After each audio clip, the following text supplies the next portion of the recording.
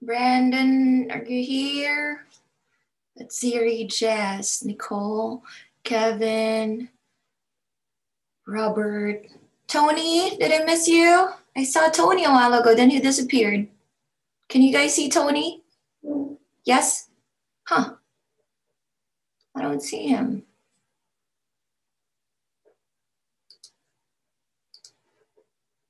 There you go. You got a haircut. Good job.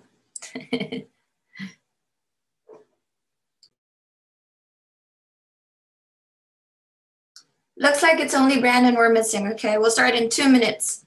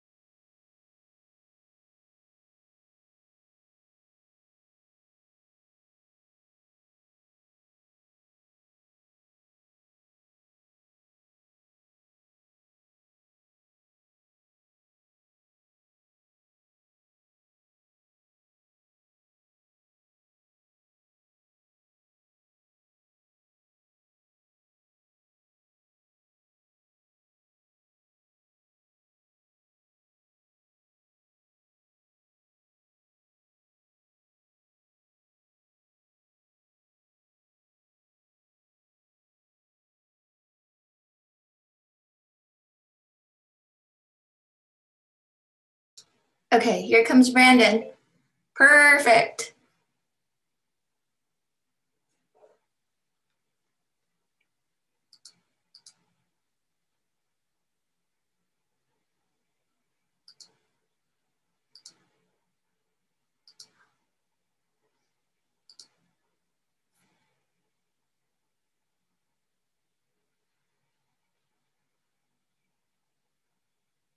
Can you hear me? Yes? Good morning, pharmacy. It's Friday. Okay, you got long weekend. I know, Brandon, this is too early for you, huh? It looks like you really scrambled to get out of bed, but good job for trying, okay? Let's start. So a couple of things. Announcement number 1, it's a long weekend, okay? This is one of the few holidays that Pima observes Memorial Day, okay? So if you have a family member, parents, or siblings, or cousins, thank you for their service. But Memorial Day is for the fallen heroes. So it's hard to really say that, like, happy Memorial Day. Anyway, town's gonna be crazy. To those of you working on this trip, brace yourselves. Good luck, Jess, Brandon. Who else working on this trip? You can just like, give me strength, Lord. Yeah, okay, so gather all that courage and strength that you need. Try to rest, but do not forget, finals is on Tuesday. You got 3 tests. On Tuesday, when you open your to do today folder, you'll see 3 tests. You should see 3 tests, okay? Drug words, week 3, okay, quiz. Abbreviation week 3 quiz, and pharmacology finals. That's only for pharmacology, okay? Then open your customer service folder, okay? You have another final in your customer service folder. So a total of 4. Is that clear? Put that Post-it right on your computer, put it on your calendar, set an alarm, etc., etc. Okay, let me tell you schedules. Okay, Monday, no school. Okay, Robert, last day for skills for you today. You got to run to the campus, correct? Yes, finish that up so I can check off your skills, okay? And I don't have to put an incomplete or a failing grade on your customer service, okay? Everybody else is done with their skills, correct? In customer service. Okay, so you're not required to go to the campus today. However, who's going to the campus? Hands up. Except for Robert. Kevin, you going? Tony, you're going for IV? Not Kevin. Did you tell that to Miss Trisha? I did not, ma'am, but I kind of figured, it's 3 hours for in class, and I was just like, I don't know. But give her a heads up. Email Okay. her. Okay. Okay. Email her as we speak, or as we're going over. Because if you're on schedule, treat it like you're scheduled in a pharmacy. Okay. So if you're gonna call out at least 24. I'd like to do the 24-hour rule, but if it's really an emergency, make it a 2-hour to 3-hour. Yes, Robert, you're raising your hand. Wait, what am I going to class for? I thought you were going to the campus to finish your customer service skills. I already did on Wednesday. Oh, Wednesday. I thought you were waiting for Friday. Oh, yeah. Okay. That's why you said today. Okay. Sorry about that. Ms. Trisha, I haven't talked to Ms. Trisha regarding that. She didn't give me a heads up that you finished on Wednesday. So I'll verify that, and then I'll check all of your skills for customer service. Okay. Again, 4 tests on Tuesday. I won't see you Monday. Okay. I won't see you Monday. So it's only announcements on Blackboard you will see. Take note, there are 4 tests. Okay. Drug words and abbreviations, the same. Tuesdays, 45 minutes each. Access opens from 7 a.m. till 2 p.m. Pharmacology finals, an hour. Access opens 7 a.m. to 2 p.m. Our time, Pacific time. Okay.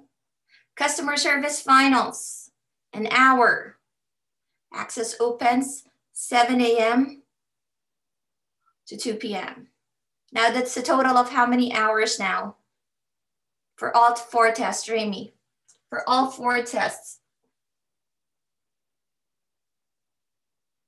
4 hours? That's actually 3.5 hours. 1 hour, 1 hour plus an hour and a half, because 2:45 minutes, right? Okay. Plan accordingly. That's why I extended it up to 2 p.m. Okay. I don't have a particular order. What classes are you going to take first whatsoever? Okay. To give you some relief, we're not going to do presentations. However, you will be assigned 1 slide to upload, okay?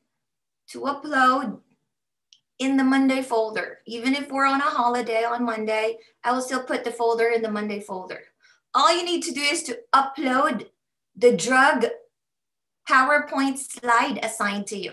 Same as usual. Is that clear? Okay, now let's go to that drug assignment. Get ready. We're on week 3, so you should be looking on numbers 21 to 31.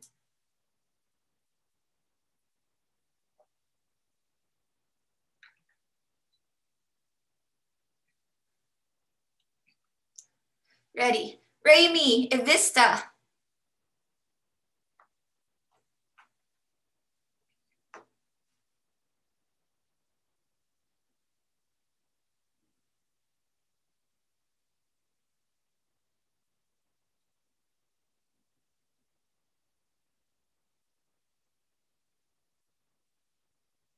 Boy, Femring.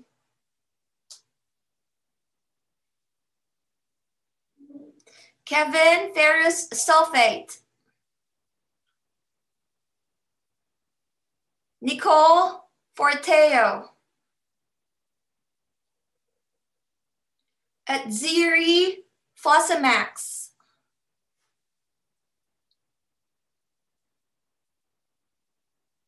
Tony, Glimepiride.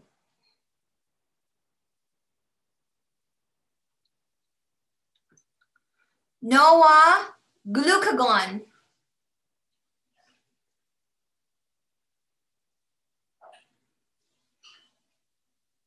Robert, Humalog. I'm skipping glucophage.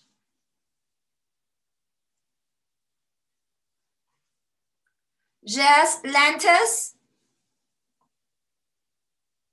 And Brandon, Lasix.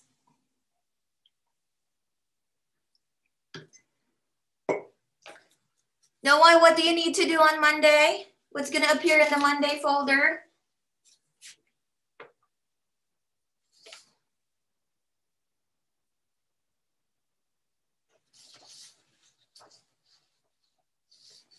What are you going to do with this drug assignment? What are you going to do on Monday, even if it's a holiday? My bad. Noah, what was that? Submit it. Submit it, upload, just Yes. like usual. Just like usual. Upload it by 10 a.m., okay? Just for homework credit, okay? It helps you review too, of course. Okay, any questions? Questions, guys? Questions before we proceed? Okay, 2 minutes break, okay? Before I move on, I'm going to discuss certain topics that are important, not only for final exams, but for the PTCE, okay? Major topics like insulin, okay? Diuretics, okay? I'm gonna put focus on that. Diuretics is about a third of your final exam, okay? So 2 minutes, set your timer, I'll be right back.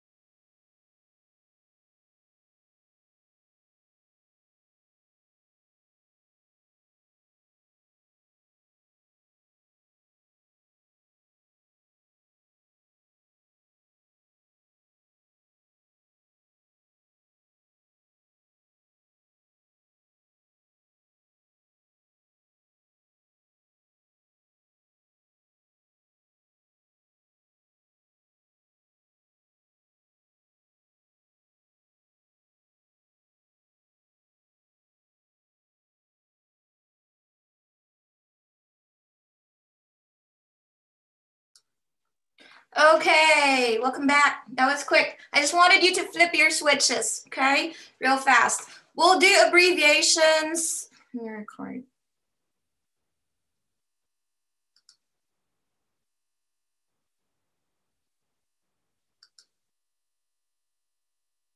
Okay, we'll do abbreviations review for week 3. And then I'm going to add some medical terminologies, abbreviations that may come up on your final exam, okay?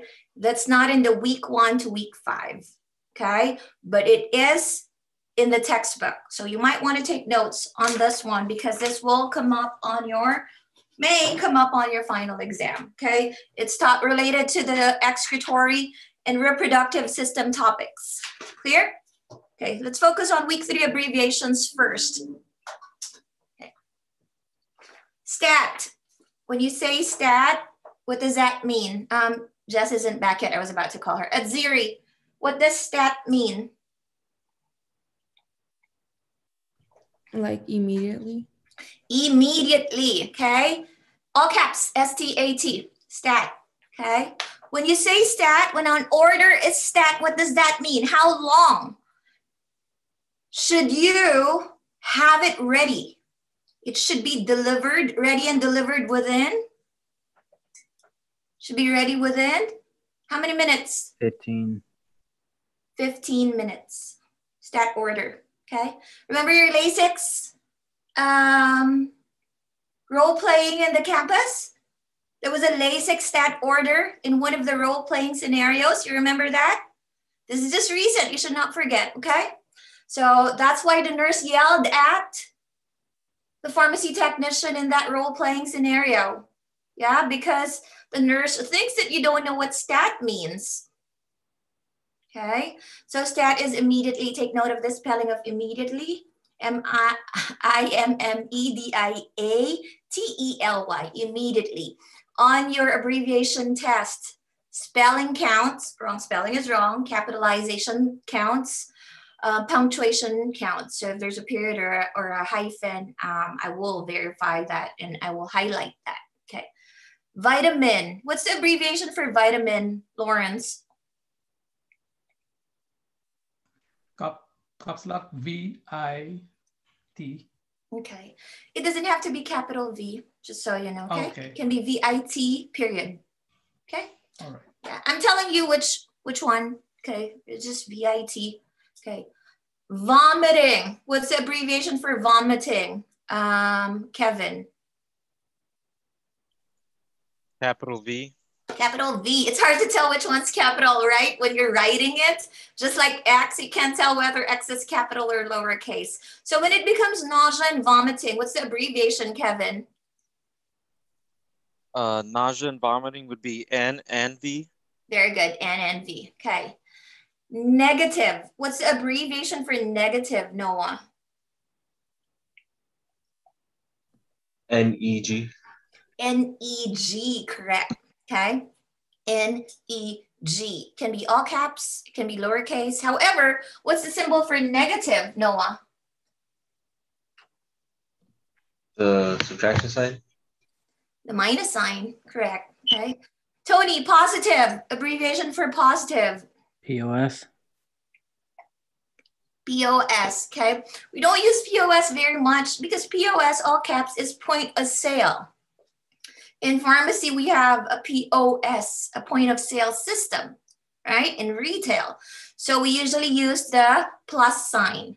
The minus and the plus sign for negative minus, for positive plus, sometimes the doctors put a circle, okay? Put it inside a circle, just so you know. Here comes the other ones. HSV, Robert, HSV, what does that stand for? Herpes simplex virus. Very good. Herpes simplex virus. Okay, that's very common, especially during the winter time. Okay, you see the mouth sores sometimes. Yeah, that's herpes. Okay, it's very, very, very communicable.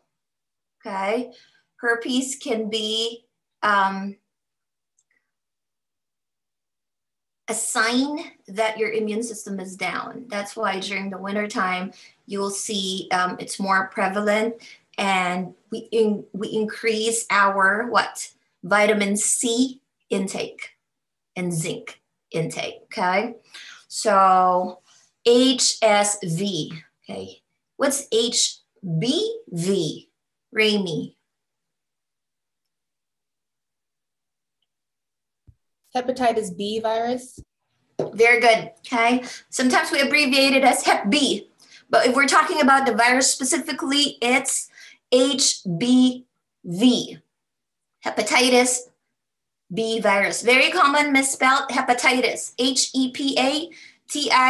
HEPATITIS, because Americans do not pronounce it as hepatitis, or sometimes we misspell the I, replace the I with an A, like aspirin, or take it out, okay? So take note, TITIS, hepatitis B virus. This is a vaccine as well. There's a vaccine available for hepatitis B. Remember I told you, if your tip is, if there's a vaccine available, most likely 90%, it's caused by a virus, okay?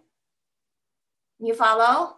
TB is caused by a bacteria. However, TB, tuberculosis, has a vaccine, okay? But I'd say 95%, okay? If you're gonna be asked what is the causative factor or causative agent for this particular disease, think of it. Is there a vaccine for it? That's how you can make an educated guess. If there's a vaccine for it, it's caused by a virus. You follow? So COVID-19, is there a vaccine for it? Yes, it's caused by a virus. Okay, SARS-CoV-2. Okay, here we go. STD. Lawrence, what's STD? Sexually transmitted disease. Very good. If it becomes STI, hint, hint, wink, wink, final exam. STI, what do you think that will be? If STD is sexually transmitted disease, what's STI? Infection. Sexually transmitted infection. Okay, very good. Sexually transmitted infection. Okay. AIDS. AIDS. Brandon.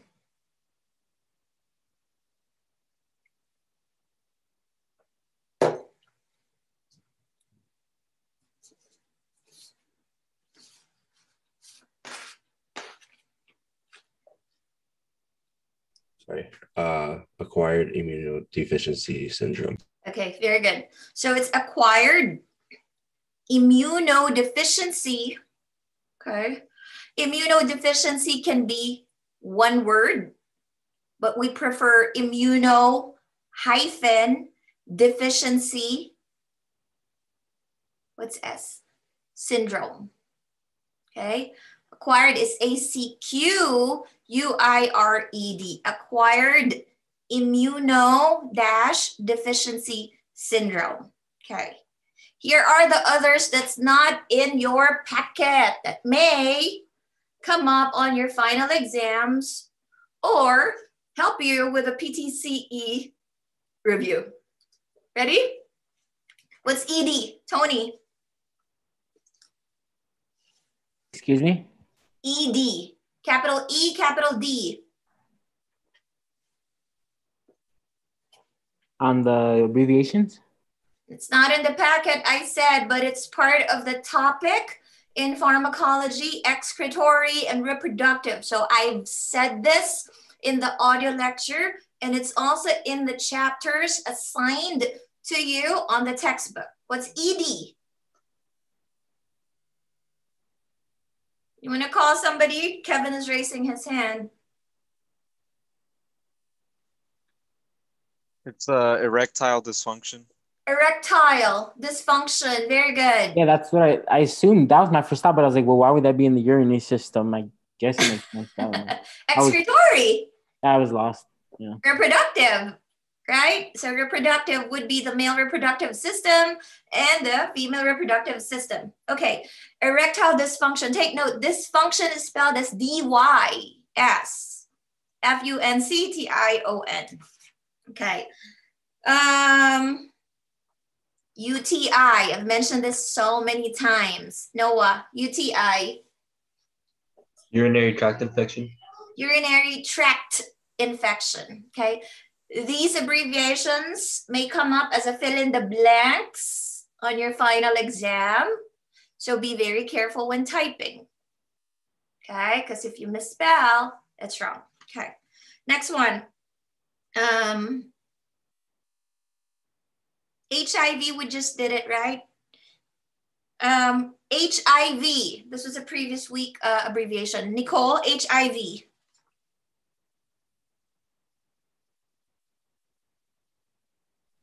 I only know this one. I forgot the other one. Okay, she said there's a delay on her Wi-Fi. That's why her responses are delayed. We were like waving all, we're gone already. She's still just waving to us. Okay, HIV, Tony.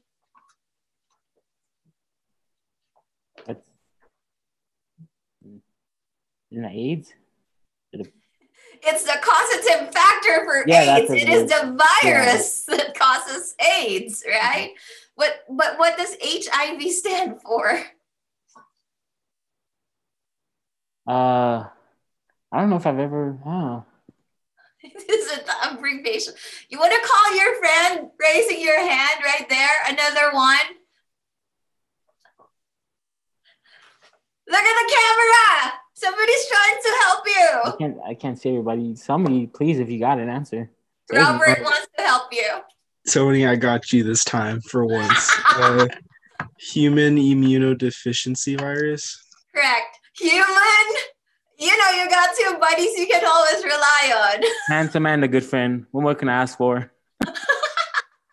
Okay, human immunodeficiency virus, okay? This time you don't have to put a hyphen and capitalize the letter D because it's HIV, okay? Be very careful. Okay, if HIV is human immunodeficiency virus, HPV is, who knows what HPV is? This is also a vaccine given to women. Remember, they give this in school. Raimi, you should be familiar with this. They started giving this to girls at school. Yes, Kevin. HPV is a human papillomavirus. Human papilloma virus, correct, okay? Up to 27 years old, okay? They started giving this to girls at school. Why? What is this? What does this cause? Kevin, do you know? HPV is what? The causative factor for what?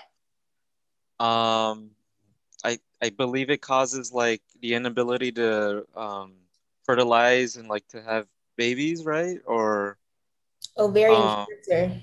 Or ovarian cancer. Ovarian cancer. Aren't you more susceptible to STIs as well from it? Cervical cancer. Cervical cancer, okay? It is preventive for cervical cancer, okay? But the human papilloma virus, when it infects you, it is a sexually transmitted infection, okay? But very good, Raimi. It is preventive for cervical cancer, okay? But only up to 20, the studies showed it's effective up to 27 years of age, okay? More studies are directed or conducted towards that age group, okay? I'm not saying that it's not going to be effective at all anymore, but the effectivity decreases after 27 years of age, okay? So we really, really recommend having it or getting it prior to the age of 27, okay? HPV, sexually, it can be a cause of a sexually transmitted infection. Take note, papilloma, okay? P-A-P-I-L-L-O-M-A, LLOMA. Let's talk about hormones now. Oh no, one more disease. PID. Who has heard of PID?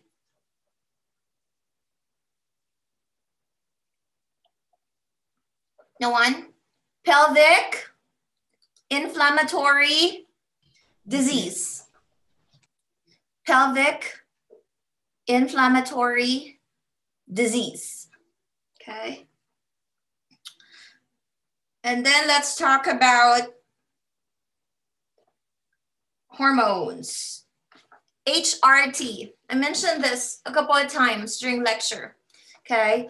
I mentioned that a lot of the closed door pharmacies, specialty pharmacies here, make ointments, creams, and lotions that's specific to HRT. What's HRT? I mentioned this in the audio lectures in the reproductive system. Anyone? HRT stands for, not heart. Hormone. Yes, Lawrence? It's a hormone replacement therapy. Very good. Hormone replacement therapy. As we get older, what? Our hormones, what? Drop.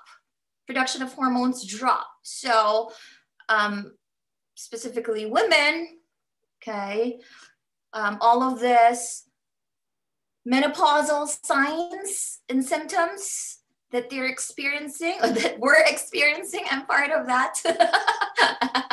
I cannot say there anymore, okay? Of course, it's uncomfortable, so we wanted relief from that, okay? That's where the hormone replacement therapy comes into play, okay? FSH. Anyone who knows FSH? All caps. I mentioned this in the reproductive system audio lecture as well.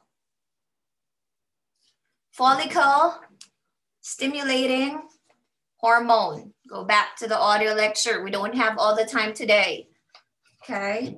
Follicle stimulating hormone. And then the last one would be PSA. Okay. This is for male. Okay.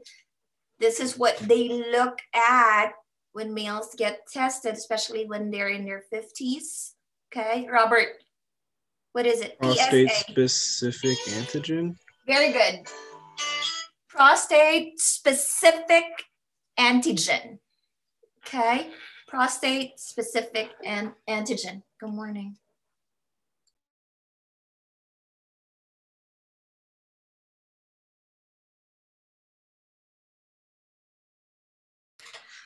Okay, so, sorry, my son just woke up and he saw a Robux e-gift card on his laptop, so he got excited. Yeah, because I just finished 4th grade.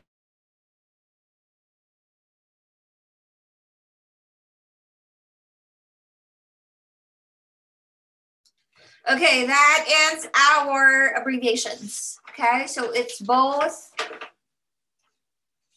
drug words week 3, okay, and some abbreviations and terminologies for excretory and reproductive system. Okay, next topic. You want a 2-minute break before I go to the next topic again? 2 minutes? No? Adziri said no. Why do you not want any break, Adziri? I just want to get it over with. I wanted to show you a picture of a little boy being sprayed with water from a hose, and that's how you're gonna feel later. Okay, like all that information on your face, especially if you didn't listen to audio lectures by the day. Okay, that's how you're gonna feel today. I told you it's gonna be a lot today. I warned you. Okay, let's talk about diuretics. Okay, on your packet, let me pull up your packet. You want to pull up your packet because this is another major topic on your final exam, the diuretics part. And then we'll proceed with insulin. After insulin, I'm going to do a review for your finals, like ask you questions. I'm going to quiz you. Let's see your packet. So I can relate to what page? Pharmacology.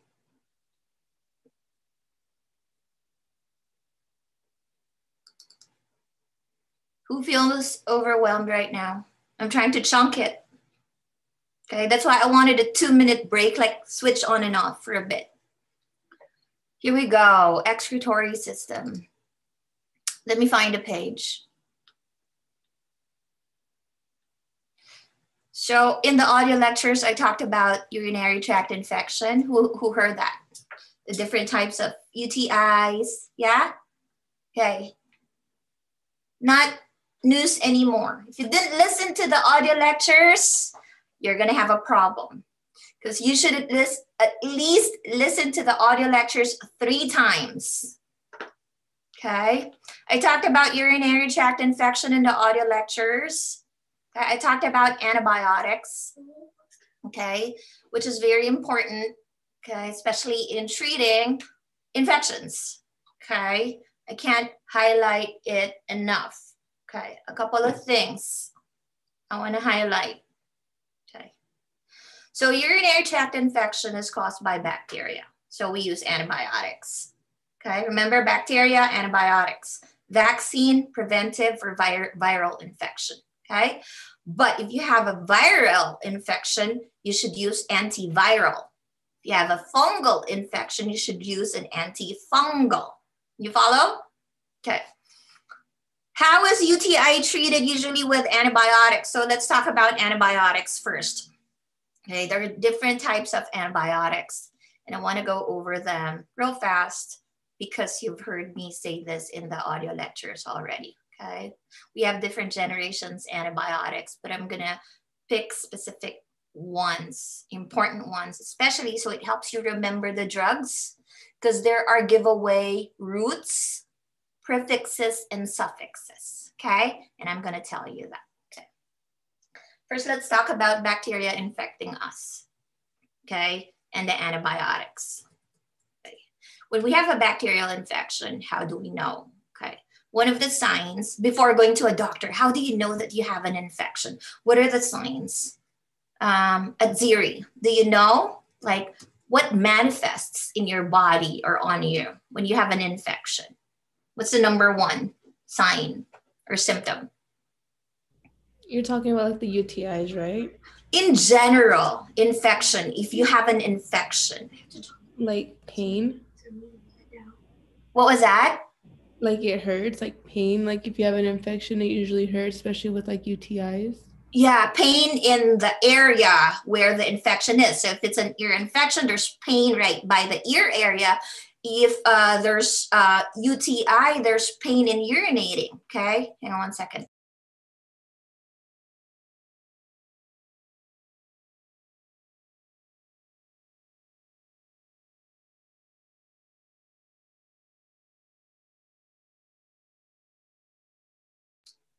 Okay, I told my son this is not the place where he can chat right now because he's on summer break.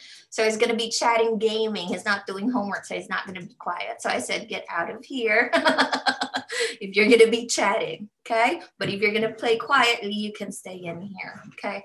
I'm sorry, but the joys of working from home. Anyway, you know the drill, it's the same. So if I make you accountable for something, I do the same for this one. Okay, so going back, there's pain, as Ziri said. What else? What manifests? Raimi.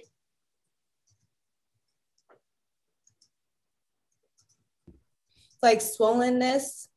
Swelling and inflammation. Yeah, if there's an infection, sometimes you see swelling and inflammation right away. Like say, for example, ear infection. Well, it has to be done through an otoscope to see it. Okay, what other infection? Sometimes it really shows, but what's another thing that's evident? Another symptom that you have an infection. Robert, can you guess? Could like kind of like feeling feverish. There you go. Fever. fever is a manifestation or a symptom of infection, okay? But fever is not a disease. You got to remember that, okay? Fever is your body's way of saying, your immune system's way of saying, I'm doing my job, okay? What does that mean? A bacteria infected you, okay? It's something foreign. You follow? It's not a normal thing that your body has. It's something foreign inside your body that's trying to attack you or attack your immune system. So your immune system is trying to fight it. And that's when fever happens. It is a sign that your immune system is working. Who got their COVID-19 vaccine? Hands up. Okay. Who got flu vaccines anytime in their life? Hands up. Okay, remember, we always tell you as pharmacists, you may have fever, yeah, after the injection or the immunization or the vaccination. Why? You're being injected with a virus that is foreign to you or to your body. So what is your immune system going to do? Attack it. So you will have fever, okay? That's why we say, let your immune system do its job in fighting it.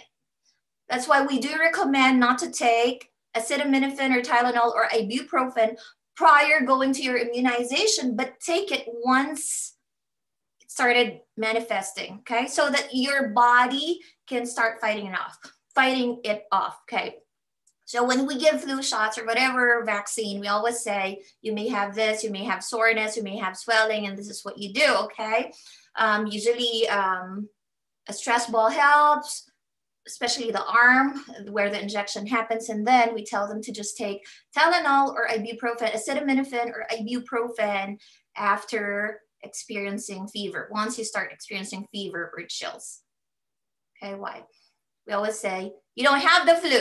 When you get the flu shot, you don't get the flu, okay? You get flu-like symptoms. You may get flu-like symptoms. Why? You're being injected with a virus, yeah? But what happens is you've been injected with a virus, right? So your immune system is going to attack it, right? Okay. What do you think the next time the real virus or that particular virus attacks your system? What do you think will happen, Kevin, next time? The next time you probably won't even develop symptoms, or if you do, it's like very, very rare. Very good. Okay. So what's going to happen is your immune system will recognize it this time. Yeah? Think of me as your immune system. Oh, I've seen this before. Oh, I've fought this before. Oh, I know what to do. This is not foreign to me anymore. Now you understand how vaccine works? Okay, you may have a little bit of it, but hospitalization may not happen. Okay, talking about vaccines. We have the advantage of getting, I talked about US having, the adults in the US, 50 to 80% of the adults in the US have been vaccinated. So we got that herd immunity right now in the US, okay? Pandemic is worldwide, okay? Not yet the whole world, okay? And then Pfizer was approved for 16 to 17-year-old months ago, but it was recently approved for 12 to 15 years old. Okay. And then news 3 days ago, Moderna was also approved for 12 to 17 years old. We have the advantage here in the US because the 3 first vaccines for COVID have been manufactured or are being manufactured here in the US. Okay. So I want you to understand the concept of vaccine. Okay. How our immune system is strengthening or being strengthened by this virus. The next time it attacks us, okay, it's not foreign anymore, okay? And then Moderna and Pfizer, 100% effective, even up to this new age group, proven. So hospitalization is 0 for those who got immunized or vaccinated. Okay, going back again. So vaccine is preventive for the viral infection. Okay, antibiotics is treatment for bacterial infection. Okay, so bacteria this time attacks you. Fever happens and all the other signs that you said if you have an infection, okay? But usually we get swabbed, okay, to see whether we have a bacterial infection or a viral infection or a fungal infection, okay? If after the testing it appears that it is caused by a bacteria, we are given antibiotics. You follow? We are given antibiotics, okay? And antibiotics, what? Antibiotics are for bacteria, huh? So if they tested that it's caused by virus, they should not be giving you antibiotics. Is that clear? Is that clear? Okay. Because bacterial resistance, which my next topic will be, is very, very important. Okay. So a couple of things when we're talking about antibiotics before I go to specific antibiotics. Okay. When you're given antibiotics, the do's and don'ts, do you have the do's and don'ts for antibiotics here in your packet? I don't think so. I think it's a different packet. Okay. The do's and don'ts of antibiotics, I want to talk about that. When you're given a prescription of antibiotics, you should finish the entire prescription. Okay? Follow the instructions. If it says every 8 hours, every 8 hours. If it says 2 times a day, 2 times a day. If it says every 12 hours, every 12 hours. If it says up to 21 days, up to 10 days, up to 7 days, up to 3 days, you have to take it for that long. Okay? Another thing.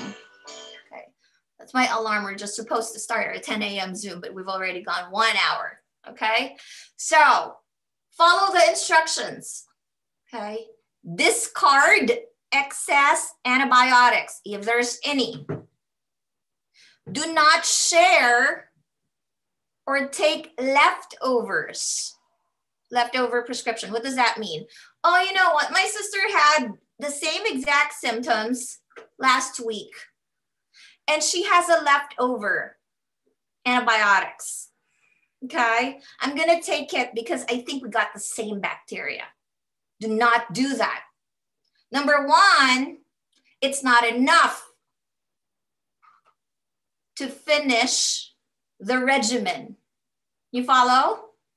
Which leads me to the next do not. Do not stop taking your antibiotics even if you feel better already. You heard me say that, right? Over and over and over. This is what happens. Say, for example, a 7-day or a 10-day regimen for an antibiotic because you have a bacterial infection. Day 1, you don't feel anything. Day 2, you don't feel anything. Day 3 and day 4, the patients feel better. Yeah, so what happens? They stop taking it. What's gonna happen? Yes, Tony, I described it vividly. It's going to become resistant, the bacteria. Okay, so the bacteria, that specific strain will become resistant. Picture this, you just tickled the bacteria. Yeah, you just tickled the bacteria. So what happens? The bacteria goes to the gym, okay, works out, come back stronger and in mutated form. That's how super bugs are made. Why? It's our fault because we didn't finish the antibiotic as prescribed. The next time they take that particular antibiotic, ooh, I've tasted this before. Now it's just Gatorade and Powerade for them because they had a taste of it. Yeah. So the resistance doesn't happen to you. It happens to the bacteria, that specific strain. You follow? So we're affecting the entire world. This is an important topic, okay? I had a student who said, Miss L, you know, when my pharmacist prescribes antibiotic, I hear you at the back of my head saying the bacteria goes to the gym, come back stronger and in mutated form. It is true though, okay? I just made that picture in your head, so you gotta remember that. Finish, we always say this, finish the prescription, discard excess, okay? So there won't be any bacterial resistance. This is exactly the reason why when we're dosing amoxicillin, we give them high dose. Why? Bacteria doesn't get affected by amoxicillin anymore. That's the #1 most abused antibiotic in the world. Okay, why? Other countries still give amoxicillin without prescription, pharmacies. Okay, Latin American countries, you can still go to the pharmacy and get 3 capsules of it just for the day, not the entire prescription. And then people stop taking it after 3 days. That's why we have all the super bugs. You follow? Okay, that's why it's the most abused. Now, when we're giving amoxicillin, it has to be high dose, or we resort to giving another generation, which is augmented amoxicillin and clavulanate potassium. Okay, because amoxicillin doesn't work anymore. Okay, antibiotic. How do you spell that? Augmented? No, the convoluted potassium. It should be in your packet. I'll type it, okay? Can somebody type it? If not, I'll type it later. Okay, augmentin is amoxicillin and clavulanate potassium. Okay, I'll do that in a bit. Antibiotic, a chemical substance with the ability to kill or inhibit the growth of bacteria by interfering with the bacterial life processes. Okay, it can destroy the cell wall. It can destroy the actual bacteria, okay? We have 2 types of antibiotics, okay? When you hear the word broad spectrum, broad spectrum, okay? It means that it's effective to both gram-positive and gram-negative bacteria, okay? If I'm to classify, bacteria, 2 classifications would be the gram-positive and the gram-negative bacteria. Listen to this. Gram-positive plus, think about this, okay? Gram-positive. Think about this, gram-positive plus. It has a cell wall. A thick cell wall, which we call a peptidoglycan layer. Okay, has a cell wall. That's why plus, gram positive. A gram negative doesn't have a cell wall, or if there is, it's very, very, very thin. Having said that, which one do you think is more difficult to kill? The gram-positive? The gram-positive will be more difficult to kill. Okay, so we have antibiotics that are specific to gram-positive bacteria. We have antibiotics that are specific to gram-negative bacteria, but we also have what we call a broad-spectrum antibiotic, which is effective in killing or interfering bacterial life processes for both gram-positive and gram-negative. And you follow? I'm telling you terminologies right now before I jump to UTI and the drugs used to treat UTI. Are you still with me? Okay. Next one. Any questions before I proceed? It's like, oh, that's a long sequel. That's a long, what's that? Prologue, Miss L, before the bacteria. I can't just have you memorize antibiotics without you understanding the bacterial process, how antibiotics kill bacteria, how it works in the body in destroying the bacterial processes. I have to break that down in simple terms. Was I able to do that for you? Did you understand? Yes? Yes? The terminologies, okay. What do you call the type of antibiotic that can kill both gram-positive and gram-negative bacteria? Broad spectrum. Oh, sorry, Noah. Go ahead, Noah, since you unmuted. Broad spectrum. Broad spectrum. You got to remember that, okay? What do you call a group of bacteria that has a peptidoglycan layer or a cell wall? Raimi. I missed that part. I was going to ask you that actually. I wrote that down. Ziri, can you help? What did I say? With cell wall plus. So what is that called? Ziri? You said it was what? You said, is it the gram-positive? Yes. The way I remember is with. So it has an extra, so plus. Without would be, Tony. Without cell wall or very thin cell wall.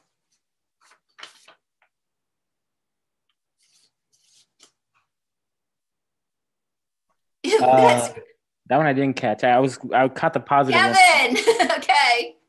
Gram negative. Gram negative. Positive with cell wall, negative without. It's easy to remember, plus and minus. Okay. Now here we go. Urinary tract infection. Okay. Now let's tie the bacteria and the antibiotics now. Okay. Urinary tract infection is treated with antibiotics because it's an infection caused by bacteria. Okay. I always say this, and I said this in the audio lecture. Ladies, we wipe front to back, not back to front. Okay? That's one of the causes of urinary tract infection. Okay? It's funny, but it's true. Another one. Why are children or babies prone to urinary tract infection? Why do you think? I said this in the audio lecture. Why do you think babies are prone to urinary tract infection? Tony? Diaper rash. Okay, because they're sitting on wet diaper. Okay? I said this in the audio lecture. Why are women more prone to urinary tract infection than men, Brandon?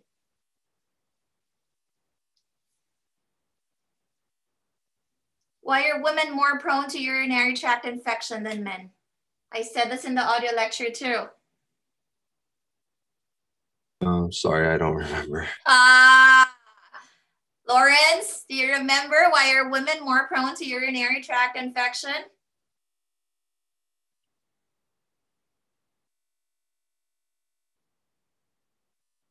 Think about it.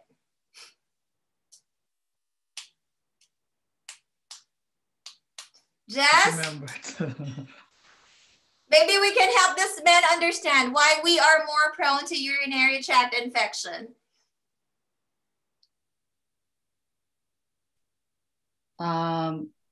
Because we have a vagina. Very good answer, okay?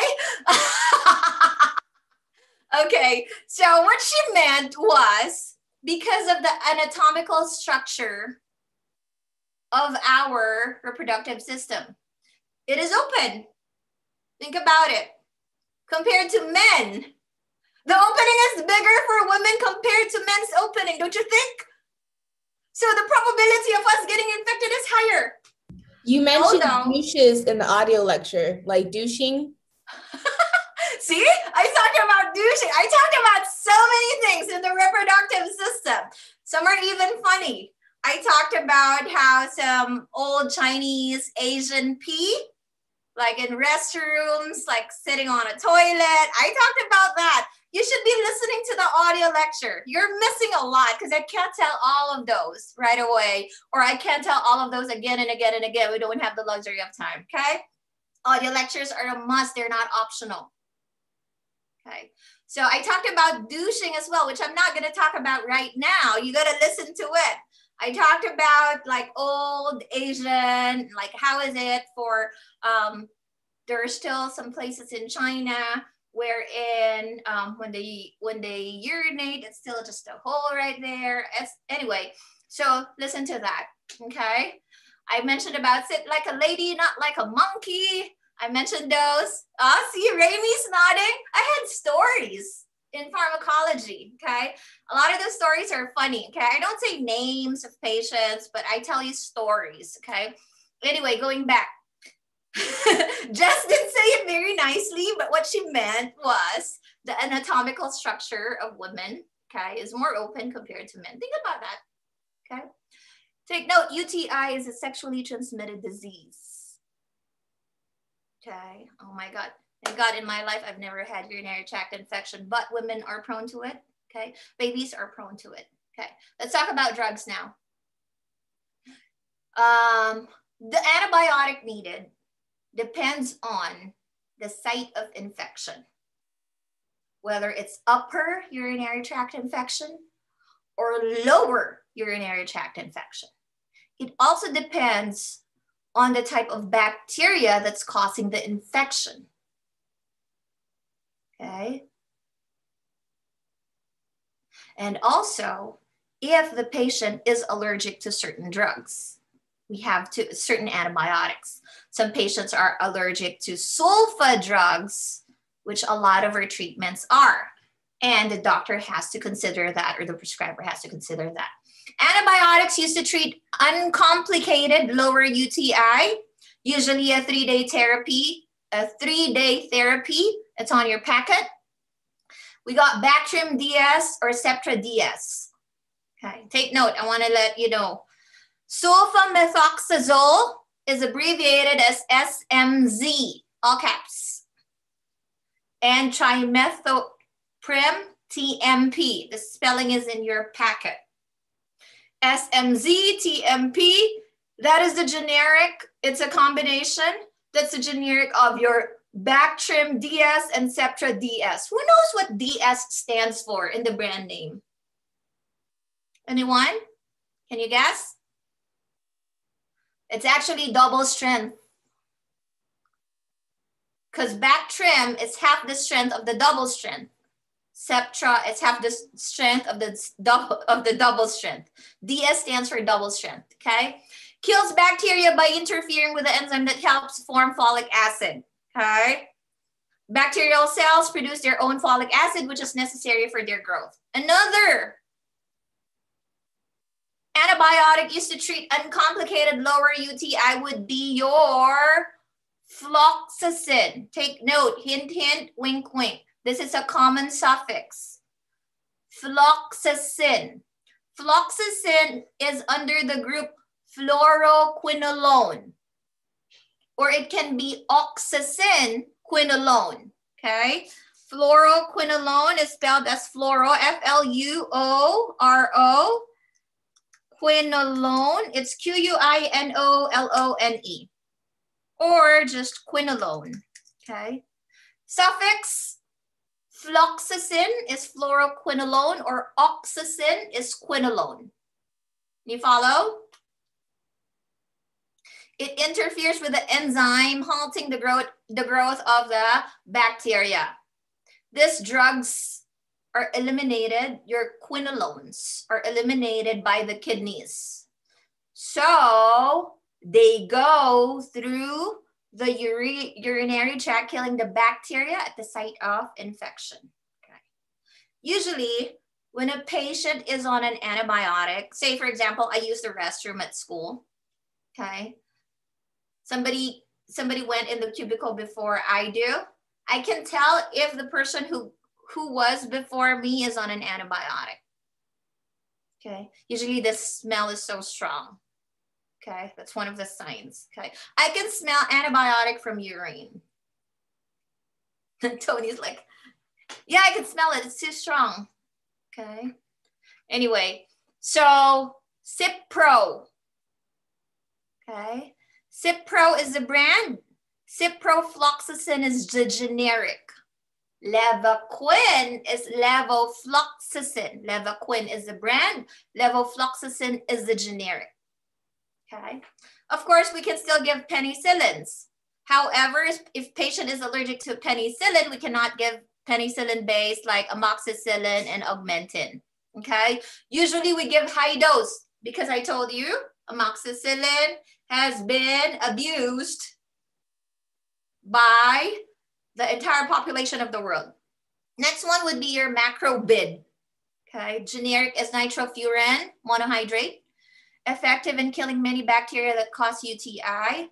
Usually go by sulfa drugs first. You remember, huh? Bactrim DS, Septra DS. However, sulfamethoxazole, it's a sulfa base. If a patient says, I'm allergic to sulfa, then we can't give that to the patient. Can you follow? But that's the drug of choice.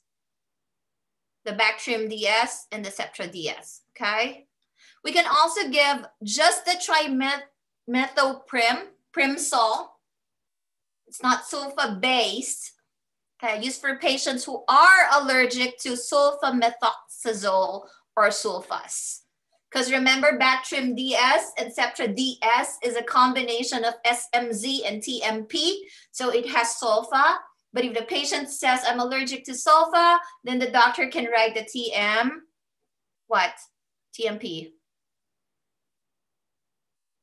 Monurol, fosfomycin is another drug.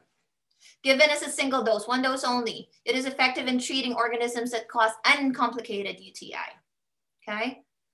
Antibiotics used to treat uncomplicated upper UTI would be 7 to 14 day therapy usually. There goes your Bactrim DS again, Septra DS again. Did you see the difference? Usually 3-day therapy for lower. You see that? But for upper, 7 to 14 day therapy. But it's the same drugs. Bactrim DS, Septra DS, penicillin, Cipro, or Levaquin. Okay.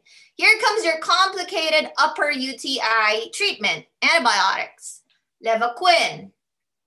Augmentin. This is when I type augmentin. Augmentin is a combination of amoxicillin and clavulanate potassium. Okay. Now, if your patient is allergic to penicillin, of course, you cannot give either amoxicillin or augmentin. This is part of your skills checkoff in the coming days. Patient said allergic to penicillin. She is allergic to penicillin. Patient is given an augmentin. What's going to happen on your computer? It's going to give you a DUR, drug utilization review. Why? Augmentin is penicillin based. And on the patient's profile, it said that the patient is allergic to penicillin. Okay? Can you follow? Repeat that one more time, please. Okay. So augmentin is a combination of amoxicillin and clavulanate potassium. Once you get to the campus, you're going to do skills. You're going to receive prescription. Okay. And then you have a patient profile. Okay. Patient said, I'm allergic to amoxicillin. I'm allergic to penicillin. Okay. Then you're given an augmentin. Then the patient is given an augmentin prescription. One of the questions we're going to ask you is, what's going to happen? Kevin, you've been in the campus a while. So what's going to happen? If the patient on the patient's profile said that I'm allergic to penicillin, but the patient received a prescription of augmentin, what's going to happen? It's going to give you a prompt that says to review the record for their allergies. Correct. And what is that called? DUR. DUR. And it stands for? Drug utilization review. Very good. Yep. drug utilization review. Do not exit out. It means call your pharmacist. Because the pharmacist has to review what the problem is. It's a prompt saying that there is a problem with a prescription. It can be a drug to drug, drug to allergy, drug to food, drug to disease. The pharmacist will have to review that. That's what it means. Okay, Brandon, you got it? Okay, so you don't proceed. Remember I told you about the night student getting mad at Miss Trisha because she wasn't answering Miss Trisha's question? As you should know, on the patient's profile, there's an allergy, amoxicillin. The patient is given Augmentin. Think about the generic of Augmentin, amoxicillin and clavulanate potassium. I'm allergic to penicillin, and amoxicillin is under the penicillin group. Follow? This particular topic and case always comes up on the board exam, PTCE. Okay, it'll say patient is allergic to penicillin. Which amongst these drugs should not be given to patient? Or which amongst patient is allergic to penicillin, given Augmentin? Why is this? Okay. Yes, Ramy. So then would you give them Levaquin instead?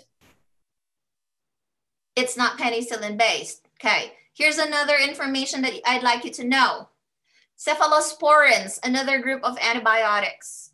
Okay. Cephalosporins will also cause a DUR if a patient is given, is allergic to penicillin. Why? 10% most likely, patients who are allergic to penicillin is 10% most likely allergic to cephalosporins as well. Cephalosporins. There goes your cephalexin. Can you follow? Can you follow? Okay. Patients who are allergic to penicillin are 10% most likely allergic to cephalosporins. So if you're given cephalexin, okay, it's still going to cause a DUR. Okay? Not always 100%, but 10% most likely. Okay? So here we go. Yes. Who's that? So then Levaquin is a cephalosporin? Is that what you're trying to say? Nope. I said Levaquin is a quinolone. It's not a cephalosporin. It's not a penicillin. Quinolone, fluoroquinolone. So yes, they can have it. Thank you. Okay?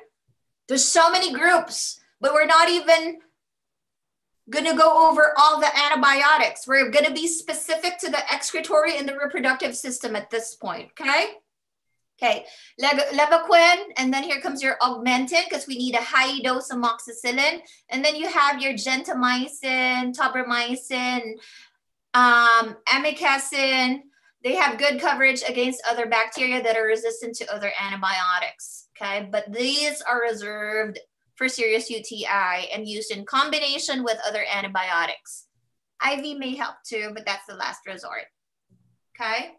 If you're admitted in the hospital, okay? Adziri mentioned pain when there's infection. So what's a group of drug, or what's that terminology? Group of drugs used for pain. Anyone? Used for pain. Analgesics. Okay.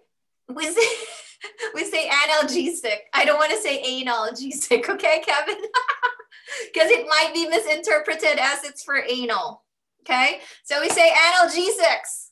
Okay, analgesics is for pain. So if there's pain involved, okay, we give analgesics. But we have specific urinary analgesics. These are drugs used to treat the pain associated with complicated or uncomplicated UTI. Okay. One is phenazopyridine, which can cause the urine to turn orange or brown. Ramy, did you hear my story about this? My joke? No? Okay. Phenazopyridine. Side effect, changes the urine to color orange or brown. Okay. Patient came in the pharmacy with boyfriend. Boyfriend complaining of orange mouth. I said that in the audio lecture. I'm not going to elaborate. Okay. So, so it's because the side effect of phenazopyridine is what? Changes the urine color to orange or brown. Okay. Pyridium, phenazopyridine. Pyridium is the brand name. Okay. What else? Uristat. Uristat is the over-the-counter strength of phenazopyridine. Medications that can cause problem with urination. Take note. Okay. I'm ending first antibiotics. Urinary tract infection. Antibiotics for urinary tract infection. Okay. This is another topic. What are the medications that can cause problems with urination? Corticosteroid like prednisone. TCAs. What are TCAs? What do I mean by TCAs? Tricyclic antidepressants like Elavil and Tofranil. Okay. Antihistamine like Benadryl and Dimetapp. Antiarrhythmics like Norpace. Calcium channel blockers like Verapamil and Diltiazem. Gastrointestinal meds like Donatal and Lamotil. Opiates like Demerol and morphine. Okay. So urinary tract infection, antibiotics, it's important for the final exam, important for the national certification exam. Okay, my next topic is going to be diuretics, which is a third of your final exam. You want to take a break or you want me to go? This is another topic, a heavy one. Break. Break, diuretics, we have loop, osmotic, thiazide. It's a lot of drugs. So I want you to flip that switch. Who says break? Hands up. Yes. Okay, 5-10 minutes. Adziri said 10. Okay, 10. Set your timers. I'll see you at 10:35. Okay?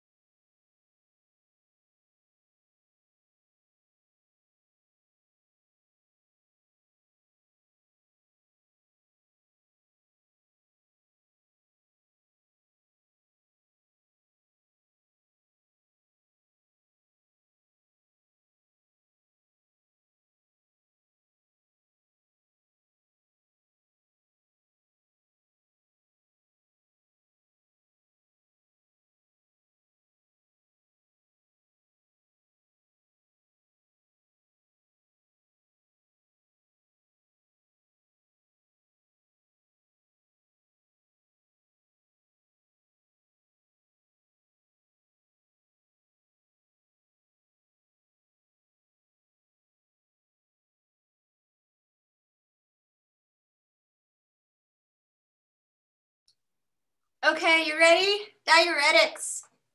Who remembers what diuretics are? I explained this many times. Yes, Kevin? They are water pills. They're called water pills. It helps us urinate. And in the process of urination, what happens? We excrete excess fluid and excess electrolytes or salt, okay? It can also be used to reduce high blood pressure, okay? A diuretic that's available to us from our kitchen is coffee or caffeine, okay? Okay, so diuretics, these are drugs that increase urine output. Primary action of a diuretic on the kidneys is to rid the body of excess fluid and electrolytes or salt. Okay, I talked about edema and I talked about high blood pressure because these are the two, what do you call that?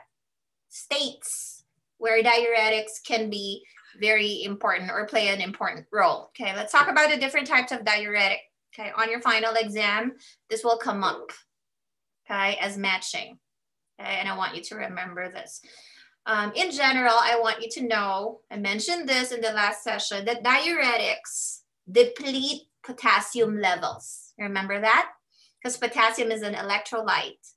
Okay, so when diuretics are used, the potassium levels are depleted as well in general. But there's a group of diuretics wherein the potassium levels are not depleted, and they're called potassium sparing diuretic. It spares the potassium from getting excreted. That's what the term means. Can you follow? So in general, when a patient is given diuretics, the patient is also given potassium supplementation. And you follow? Except for potassium sparing diuretics. This particular information always comes up on the PTCE. Okay, as a case. What do you mean by that? Patient complained, there's one case I wrote. So there's a patient and the wife has been giving the husband potassium because the wife read that since my husband is on diuretics, his potassium levels are going to be depleted. Okay, so the wife wasn't telling, bless you, the wife wasn't telling the nurses and the doctors that she's been secretly giving the husband potassium because she read it somewhere that diuretics deplete potassium levels. Okay, the husband went on an emergency situation and the wife admitted that I was giving my husband potassium because I read somewhere that if you're on diuretics, your potassium will be depleted. But the husband was given one of the potassium sparing diuretics. And you follow? These types of cases or situations are actually questions that you may find in the PTCE. A lot of questions on the PTCE are case-based, okay? I wrote a book on medication therapy management, okay? It's a workbook. I'm gonna give you access to that. I wrote it for one of the organizations and they asked me to create, I think 50 cases, 50 situations, 50 cases, and you're gonna figure out what went wrong, okay? So workbook. It's one of the cases I wrote in there. Okay, so examples of potassium sparing diuretics are aldactone or spironolactone, triamterene, and amiloride. Okay, that's why on your packet it said specifically you do not need potassium supplement. Take note, supplement is spelled as S-U-P-P-L-E-M-E-N-T. Correct your packet.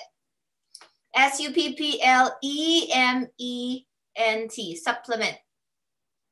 Potassium is K, we talked about this. Symbol is capital K. It's not the same as vitamin K.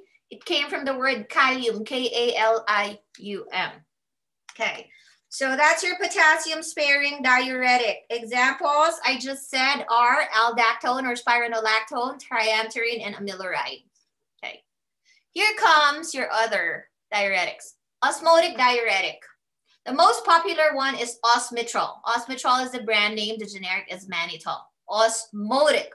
Osmitrol. The brand name is actually related to the group of diuretics. When I think of the word osmosis, the first thing that comes to mind is boiling eggs. Yeah? Why? Because osmosis happens when you boil an egg. That's how we cook it. The water passes through the shell. The shell is porous. It has what? Holes? Reabsorption. The word is reabsorption. Osmotic diuretics are drugs that inhibit tubular reabsorption of water and electrolytes and increase urinary output. Most likely, the only drug that will come up for osmotic diuretic is osmitrol. Mannitol. It's the most popular. Thiazide diuretic. Thiazide. So the drug will have the word thiazide. Hydrochlorothiazide, abbreviated as capital HCTZ, all caps. Hydrochlorothiazide. These drugs promote sodium and water excretion. Remember I told you, think about the beach where there's water, there's, don't say sand, there's salt. Okay. Okay, so what happens is these drugs promote sodium and water excretion in the urine, which lowers sodium levels in walls and reduces vasoconstriction. This group of diuretics may cause a loss of potassium. Remember I told you? Everything else except for the potassium-sparing ones, okay? Some patients can also become sensitive to sunlight, which we call photosensitivity when on thiazide diuretic. This is one of the side effects of this medications. Next one, loop diuretics. Loop, as the term implies, it happens where? It affects where? The loop of Henle. These drugs inhibit the reabsorption of sodium and chloride in the ascending loop of Henle. It increases urinary excretion of water, sodium, chloride, magnesium, calcium, and potassium. Take note, you want to highlight this. Loop diuretics are stronger than thiazide diuretics. The loss of potassium is the biggest side effect. So if thiazide diuretics may cause what? Potassium levels to be depleted. The loop diuretic does that more. Okay. Most popular drug under the loop diuretic would be your Lasix, furosemide. Okay. When you think about osmotic diuretic, the first thing that should come to mind is osmitrol, mannitol. When you think about thiazide diuretic, the first thing that should come to mind is HCTZ, hydrochlorothiazide. When you think about loop diuretic, the first thing that should come to mind is Lasix, furosemide. Hint, hint, wink, wink. Okay. Of course, there are other loop diuretics like ethacrynic acid or edicrin, Bumex. Okay, I want to take. I want you to highlight this. Bumex is a brand name. Bumetanide is a generic. Demodex is a brand name. Torsemide is a generic. These two are stronger than Lasix, but they are sulfa-based. So you cannot give them to patients allergic to sulfa drugs. So what will be the drug of choice for these patients? Lasix, furosemide. You follow? Okay, and I've already talked about potassium sparing diuretics. You don't need potassium supplementation. It doesn't deplete potassium levels. That's why it's called potassium sparing. It spares the excretion of potassium. Okay, we also have combination. What are these combination? These drugs are among the safest drugs and they do not waste potassium. We have the combination of triamterene and hydrochlorothiazide, which is diazide or maxzide, for brand names. And then Zayac is popular, bisoprolol and hydrochlorothiazide. Last group, CAIs. CAI stands for carbonic anhydrase inhibitor. It increases the urine volume and a change to an alkaline pH. This is also used to treat glaucoma. Okay, also used to treat glaucoma, CAI. Most popular, Diamox, brand name, generic acetazolamide. Diamox, brand name, acetazolamide. You will meet Diamox again once we get to the eyes, ears, nose, and throat part in your next pharmacology. Okay, now close your packet. Tell me if this is osmotic, loop, thiazide, potassium sparing combination, or CAI. Close your packet, look at me. I'm gonna quiz you real fast. Okay, matching. Noah, mannitol.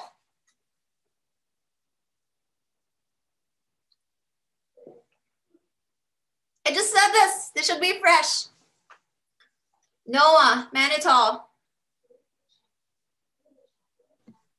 Mannitol. Osmotic diuretic. Very good. Osmotic, because it's osmitrol. Very good. Okay, I know you peaked, but I prefer you not peaking, okay? That's why I said flip your packets over. I want to test you because this is just fresh. Lawrence, amiloride. Miloride.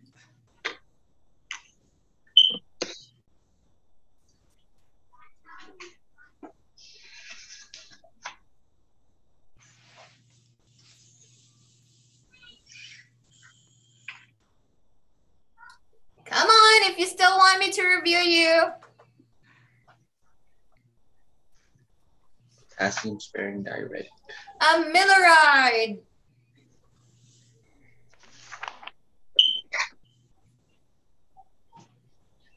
This was my first one because it is I even gave an example of a patient, the wife.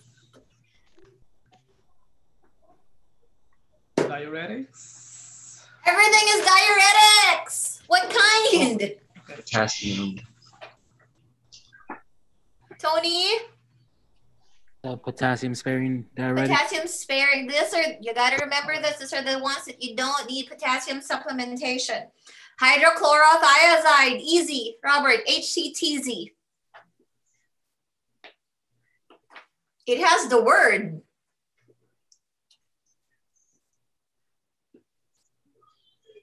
I was gonna ask if you could repeat like the options again. HCTZ, and that stands for hydrochlorothiazide. I know, but I mean, like, which diuretics am I picking from? Okay, again, osmotic, loop, thiazide, potassium sparing, combination, or CAI. Wait, is it osmotic? The drug already has the word. Tony. It's a thiazide. It's a thiazide diuretic hydrochlorothiazide. It's a thiazide diuretic. Osmitrol. It's an osmotic diuretic. Right, Noah? Okay, Adziri. Triamterene.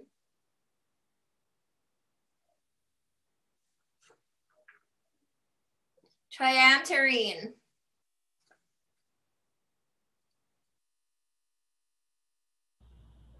Is it the combination? Triamterene, nope. Brandon? Potassium sparing. This is another potassium sparing. Remember, it's aldactone, spironolactone, triamterene, and amiloride. Okay, good job. Last one. Let me see. Rami, acetazolamide.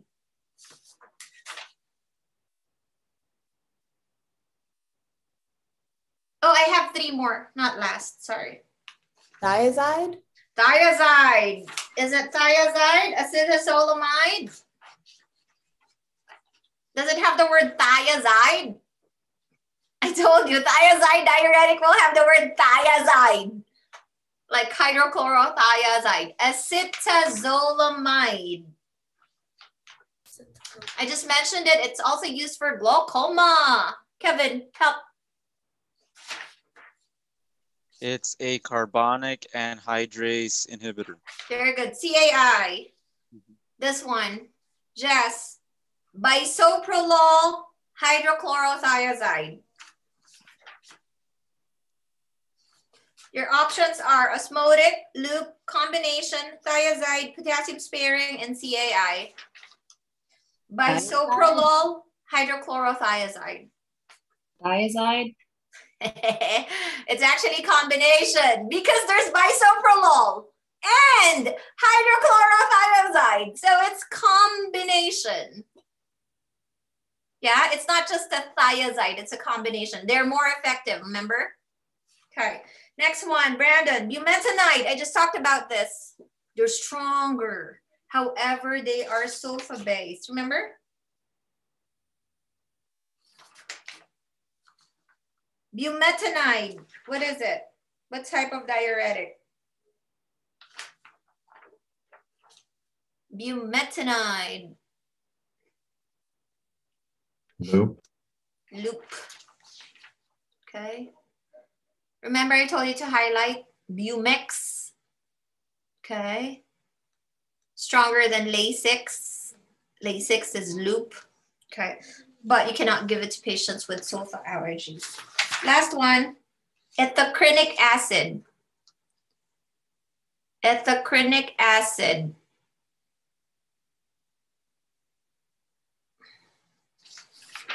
Is that loop diuretic? Thank you, Rami. That's another loop diuretic. Very good. Okay, I'm done with diuretics. But I want to review you for the next 10 minutes with the other topics related to excretory and reproductive system. Yeah? Yeah? Yes, no? Okay, let's go. These are based off of your audio lectures and the chapters in the textbook that's assigned in the syllabus. Okay, let's see. Methimazole, this is in the packet, is an anti-thyroid drug that is 10 times as potent, I highlighted this in the audio lecture, 10 times as potent as levothyroxine, radioactive iodide, potassium iodide, or PTU, or propylthiouracil. Kevin, it's actually in your packet. Methimazole, it's in the thyroid medications. Hormones.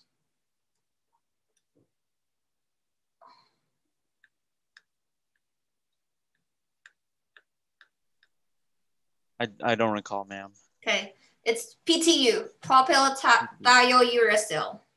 Okay. What drug is used to treat hyperthyroidism? I just said the drug, methimazole. For hyper, it's methimazole. Okay. This one, another one, reproductive. Trade name for prednisone. Trade name means brand name. Give me a brand name for prednisone. Robert, you have these options. Decadron, Deltasone, Cortef, Aristocort. Trade name for, very good. Deltasone is the correct answer. Which one is a progestin? Which one is a progestin? Lawrence, Femring, Ogen, Premarin, Depo-Provera. Which one is a progestin? Femring, Ogen, Premarin, or Depo-Provera? It's in your endocrine reproductive system packet. Depo-Provera. Very good, Depo-Provera. Here we go. Another question, which is assigned to Brandon. Which one is an example of a loop diuretic? Osmitrol, Esidrix, Lasix, or Lozol? This is the drug assigned to you, I remember. Lasix, correct. Okay, which is your furosemide. Most popular loop diuretic. Okay, this one, it's in your lecture packet too. Kevin, which of the following must be kept refrigerated? Ferrous sulfate? Say yes or no.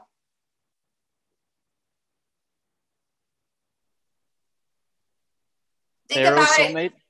Ferrous sulfate. Think about it. This is assigned to you. Can you see this in the over the counter? Yes. So it doesn't have to be refrigerated, right? Okay. Hydrochlorothiazide. Yes or no? Does it have to be refrigerated? Hydrochlorothiazide. It's in tablet form. No. Epoetin alpha.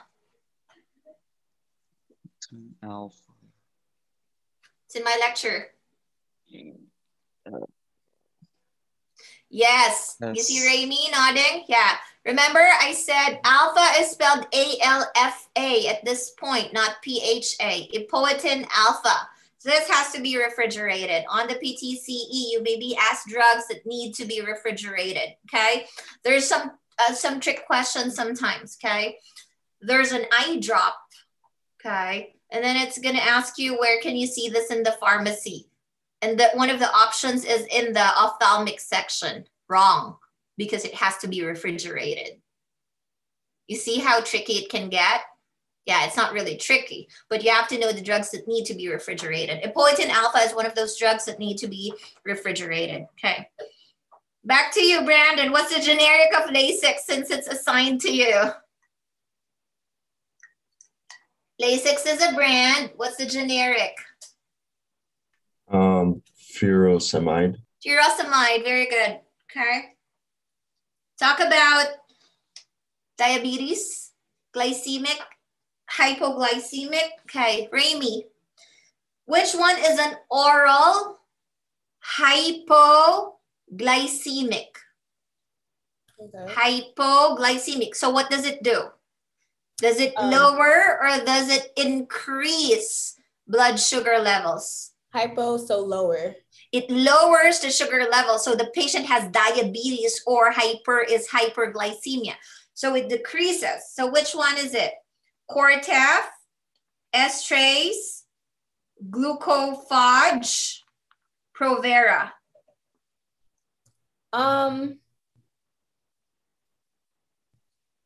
Glucophage? Glucophage. Glucophage, hypoglycemic. Supposedly.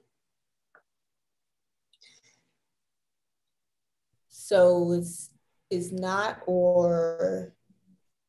Okay, so diabetes is a hyperglycemic state. Yes. Correct? Okay, so what do we give diabetics? Insulin. And insulin is a hypoglycemic agent. You see, there's something wrong with the question here. And I need to go to the test and correct this one. Why? Glucophage does the opposite. Remember in my lecture? What does glucophage do? It actually increases the sugar levels for those who are in a hypoglycemic state. Okay? So really, if that is a question, there's no correct answer. But if I put an anti-word in there, okay, or I change it to a hyperglycemic, then it becomes glucophage. Can you follow? Can you follow? Okay. Next one. Which gland secretes glucocorticoids? Which gland secretes glucocorticoids? Nyla, I see you come in. We're going to go on a 10-minute break. Then we're going to do customer service, okay? I'm just finishing this up. Noah, The adrenal gland. Very good. The adrenal gland. Okay. Which one is the master gland? Which one is the master gland? Tony. Pituitary. Pituitary gland. Correct. Talking about this. This is a common question in the board exam. And I mentioned this. What controlled substance schedule are anabolic steroids? Anabolic steroids, are they C1, C2, C3, C4, or not controlled? At Ziri. Anabolic steroids are, this comes up on the PTCE. Were they Schedule what? Noah's raising his hand. He reviewed. Yay! Noah. Schedule 3. Very good. Anabolic steroids are Schedule 3. This always comes up as a question on the PTCE. Okay. I talked about the guidelines for diabetes. I'm not going to review you on that one. Okay. This one. Androgens reduce the effect of Jess. A, herbal supplements. B, pain medications. C, NSAIDs, or D, estrogens. Androgens reduce the effects of A, herbal supplements. B, pain medications. C, NSAIDs. D, estrogens. NSAIDs? Nope. Estrogen? Estrogens. Correct. Estrogens. Okay.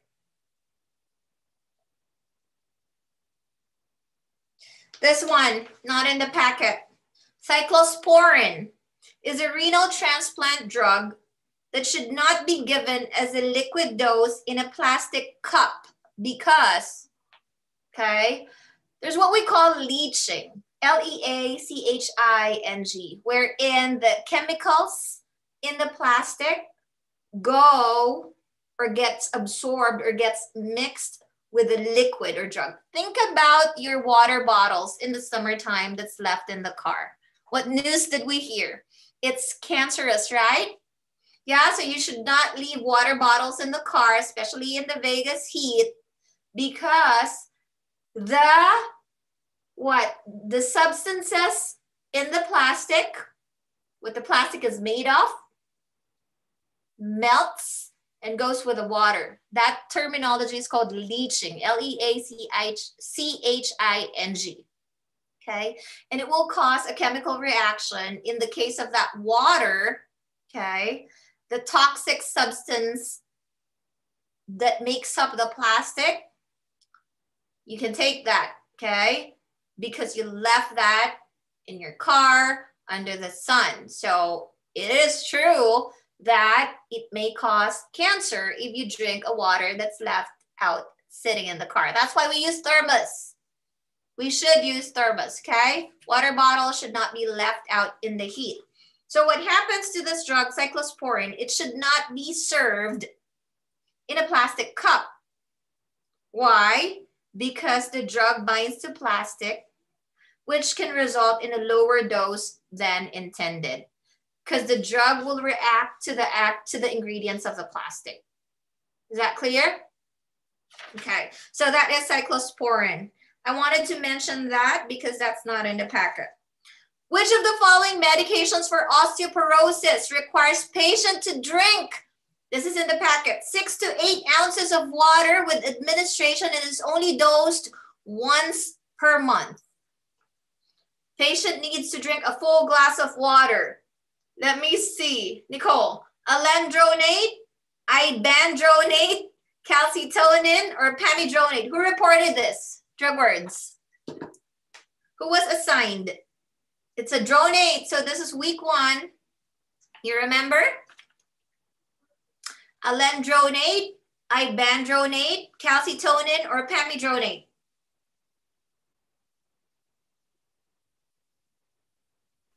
Alendronate? Who reported ibandronate? No one? Okay, it's actually ibandronate. You have to take it with a full glass of water and it's only dosed once per month. Okay, ibandronate. Oh, I think it's Sherlyn or Paolo who reported it. But you have to remember that because they said that in the warning. Okay, this one, anatomy, physiology. Atziri. In males, androgens are produced in the ovaries, vas deferens, or testes. The testes. Mm-hmm.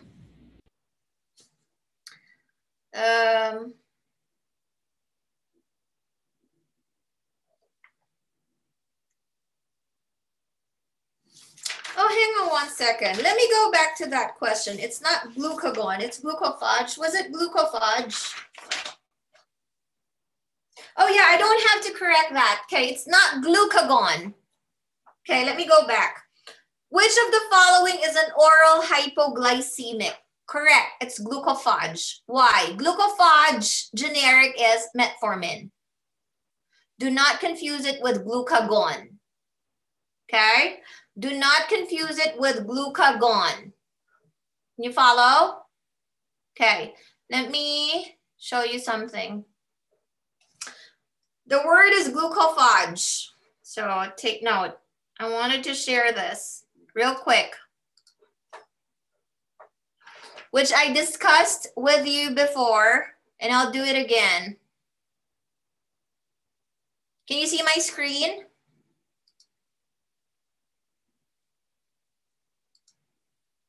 Layout, we're gonna do this orientation landscape. Okay, here. Can you see? Okay, so let's talk about, okay, when you say anti,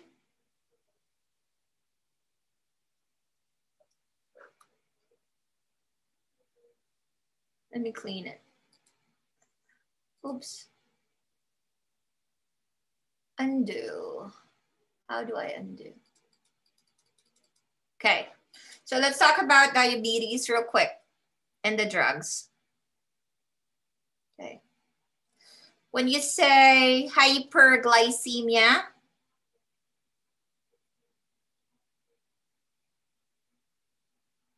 hyper, increase glucose level in the blood, remember? Okay, just real quick. Okay, so that can be diabetes. Okay, these are the states. Hyperglycemia. So when you say hypoglycemia, low glucose level in the blood. Can you follow? So hyperglycemia, you can think about diabetes. And what is the drug that we give the patient when a patient is in a hyperglycemic state? We give insulin, correct? Insulin lowers blood glucose or glucose level, blood sugar levels. You follow? So insulin then is a hypoglycemic agent or drug. Understand? Don't get confused. So if you're in a hypoglycemic state, you want to give a if you're in a hyperglycemic state, you want to give a hypoglycemic agent. And an example of insulin is the brand name glucophage. The generic is metformin. Okay, the generic is metformin. You follow? Okay, let's talk about the opposite of diabetes or hyperglycemia. That state is called hypoglycemia, wherein there's low glucose level, low sugar level in the blood. Can you follow? Thumbs up. Yes? So what drug should you give? A drug that increases, I'm trying to give this to you because the terminologies can be confusing once it's in the test. A drug that increases sugar levels. And what do you call that? A hyperglycemic agent. And what is that drug? It's called glucagon. This is actually your sugar pills. Okay? Glucagon. You should not confuse this with glucophage. Glucophage is a brand name for metformin, which is an insulin. Glucagon are the sugar pills. Who has a family member who has diabetes? Okay. You guys know that when they're feeling it, they're feeling dizzy, what do they scramble for? They scramble for sweets, chocolate, or Coke, right? So the glucagon is the sugar pills. It's in a diabetes kit. Why? Because if a patient overdoses on insulin, they can just pop the tablet glucagon, okay? So take note, for hyperglycemia, the state, think about diabetes. The drug is insulin, okay? An example of insulin is metformin generic brand name glucophage, okay? And insulin, glucophage, metformin is called a hypoglycemic agent because it lowers the sugar level. Can you follow? Thumbs up. You understand? Okay. And then everything is the opposite. What do I mean by that? If the patient is experiencing low sugar levels, what do we need to do? We need to increase the sugar level in the blood. And what should we use? Glucagon. You follow? Glucagon. And glucagon as an agent that increases sugar levels is called a hyperglycemic agent. So going back to the question, which of the following is an oral hypoglycemic agent? If there's an option of glucagon and glucophage, it can be confusing. So what is the correct answer? Which one is an oral hypoglycemic agent? Glucophage. Glucophage, correct, Rami. Or it can be metformin. Or it can be insulin. If I change the question to which one is an oral hyperglycemic agent? Rami, back to you. There's an option for glucophage and glucagon. Which one would that be? Glucagon. Very good. Okay, you get it? Okay, why am I highlighting this terminology? I am highlighting this terminology because on the PTCE, they can actually use these terminologies because they're medical terminologies. That's why I said this can be confusing if you don't pay attention. Sometimes they even add the anti-hyper. There's a negative, negative, negative. Okay? So you gotta break it down. Hypo, gly, and then emia. And then think, is it an agent? If it's an agent, it's the drug they're talking about. You have to figure out if it's an agent they're asking you or the state of the body.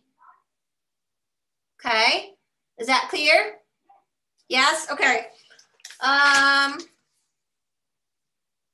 Customer service is easy. That's why I'm not really bothered by it. Okay, Lawrence, which hormone increases the blood sugar concentration? Mineralocorticoid, sex hormone, melatonin, or glucocorticoid? Glucocorticoid. There's a giveaway there, the gluco. Okay, even if you don't know or you skip that part, there is an answer there. I asked this.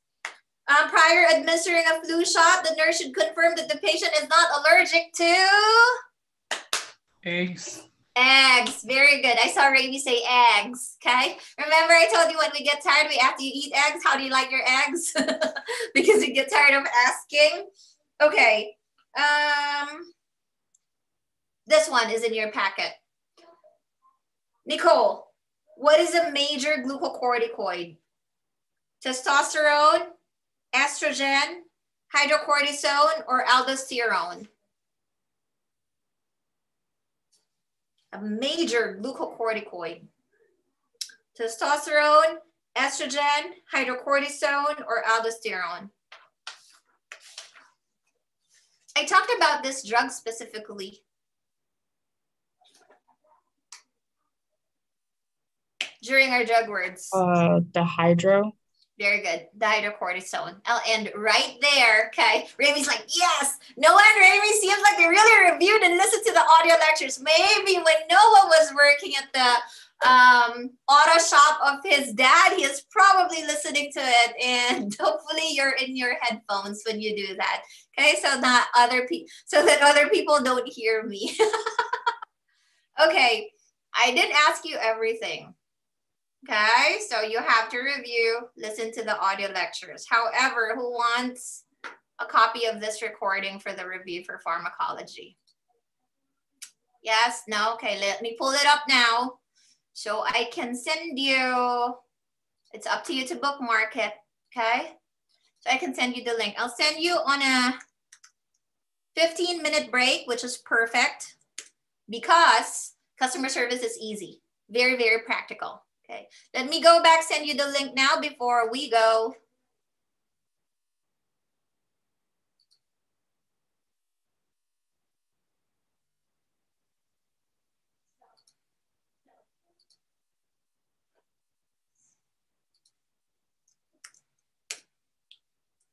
Okay, I'll see you guys at 11:30. Let's start customer service review, okay, at 11:30. 30 minutes. That's all we need for customer service, okay? It's very practical, but some will be verbatim, okay? I'll see you guys. Bye. I sent the link in the chat box for the review for pharmacology.